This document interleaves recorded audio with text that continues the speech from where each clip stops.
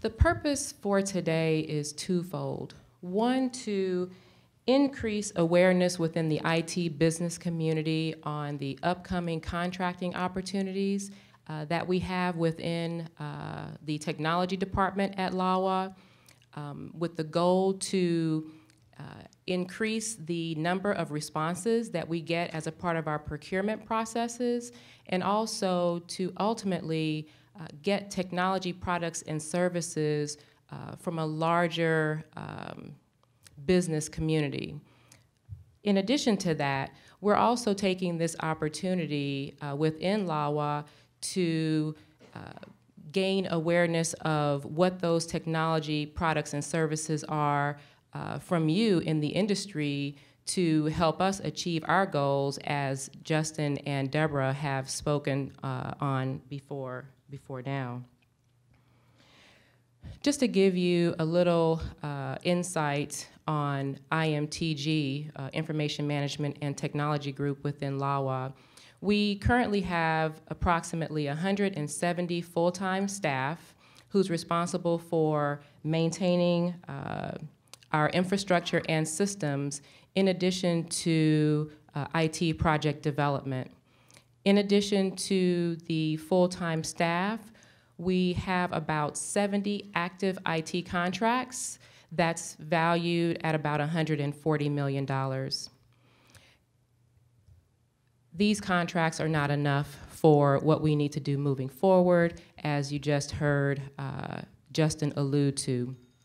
We have several upcoming contracting opportunities within the next 12 months that range from expanding our video surveillance capabilities and coverage to replacing our police dispatch system and our access control system, to maintaining various existing systems at the airport, to procuring certain equipment, and to acquiring various IT project management and technical consultant services that are necessary for overseeing the development of all of this new technology. In addition to the contracting opportunities, the new contracting opportunities from RFPs and bids that will come out, there are also many subcontracting opportunities to work with us prior to those RFPs becoming available in the area of procuring equipment from CCTV cameras, IoT sensors, PCs, monitors, wired and wireless network gear, storage and server technology, cable and conduit, to the purchase of software.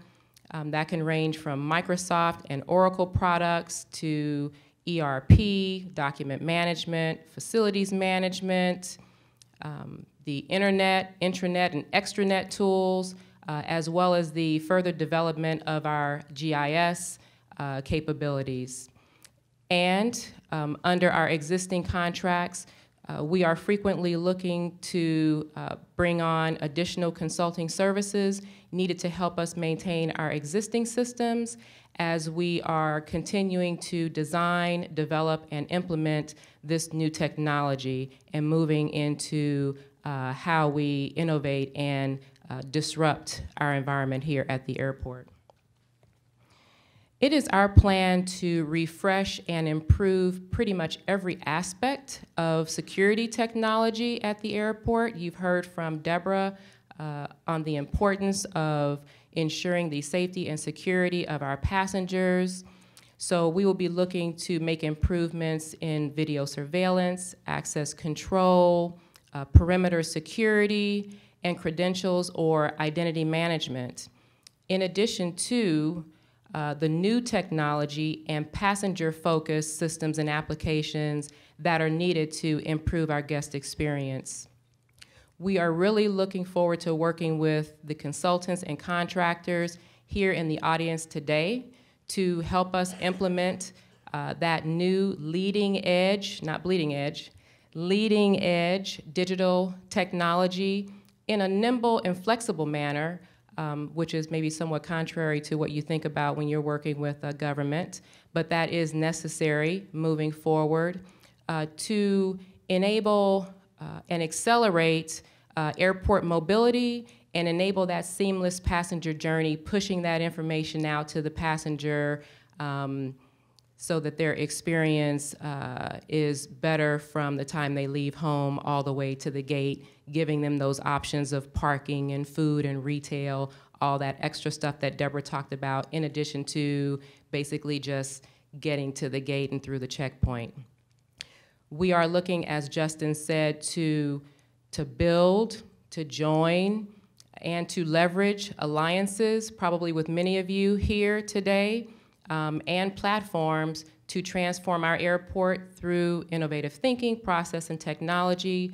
So we are really looking forward to networking with you in the 2 hours after the formal presentations and really getting to learn a little bit more about the products and services that you all have to offer.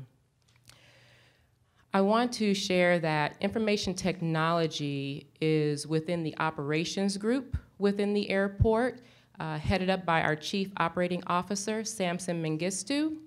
And in addition to being responsible for running system operations, we also contribute, obviously, to new technology development as a part of our multi-billion-dollar capital improvement program, and continuously working on improving the guest experience throughout our construction efforts.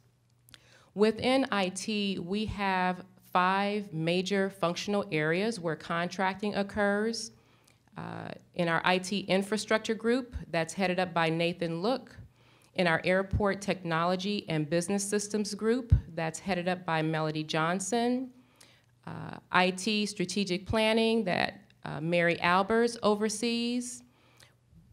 Anson Fong is our Chief Information Security Officer, responsible for data security and cybersecurity.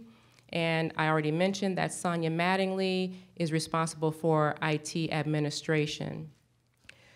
Prior to having Melody and Tim Liu come up and speak about upcoming contracting opportunities and some of the challenges that we face with infrastructure and our systems development, I'm going to ask that we focus a little bit on that guest experience initiative that's been mentioned several times this morning. And there's no one better to talk about that topic than LAWA's Chief Experience Officer, Barbara Yamamoto. So if you can please join me in welcoming her to talk about our guest experience initiative. Great, thank you, Aura. There was obviously not a height requirement for this job, thank goodness. This really is an exciting time at Los Angeles World Airports. Not only are we in the midst of unprecedented capital improvements, but we're also in the midst of a really exciting culture change called the guest experience. We recognize that physical improvements with our facilities and our infrastructure alone will not guarantee that all of our guests have an exceptional experience.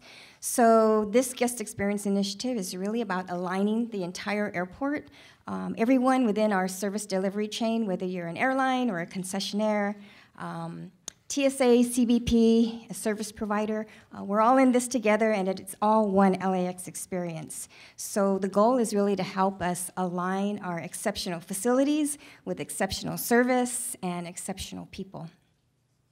Underlying all of this is technology and innovation. It underlies nearly all of our strategies on our roadmap. We're looking for anything that can help us live up to our promise to make our guest visits efficient, hospitable, or memorable. And technology and innovation will really play a huge part in all of this. And there are a number of ways that we are looking to you to help us navigate our strategic roadmap to enhance the guest experience. So I wanted to share with you a few markers that we're looking at. The first strategy on our roadmap is guests first. So we want to stay guest-centric and really focus on our guests first and keeping their needs and their feedback at the heart of our airport decision-making. So we have lots of tools to gather feedback. At this point, it's mostly negative feedback, but that's going to change.